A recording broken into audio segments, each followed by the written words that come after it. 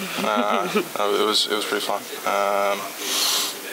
Can't tell you the last time something like that's happened, but it was puck was finding me.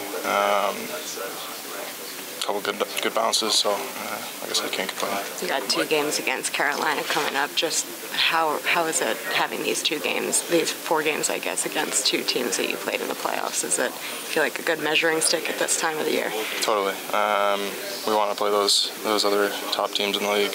I think that's where we bring out our best, and I think those are the fun games that you want to be in. So it'll be fun. Much has been made or will be made about the offense the last couple of games. Can you talk about the defense? Yeah, I mean, our goalies have been playing unreal. I mean, we saw it again tonight. Yarrow making some unreal saves. Last night, Chesty doing the same thing, coming up with a couple unreal saves. So I think huge credit to them for just sticking it out and being the last line of defense and backing us up when things break down defensively. What was key to such a strong start for your team? Not just tonight, but the past couple of nights. That's been a consistent thing for you. I think just playing simple, playing how we know we can play from the start of the drop, from the drop of the puck.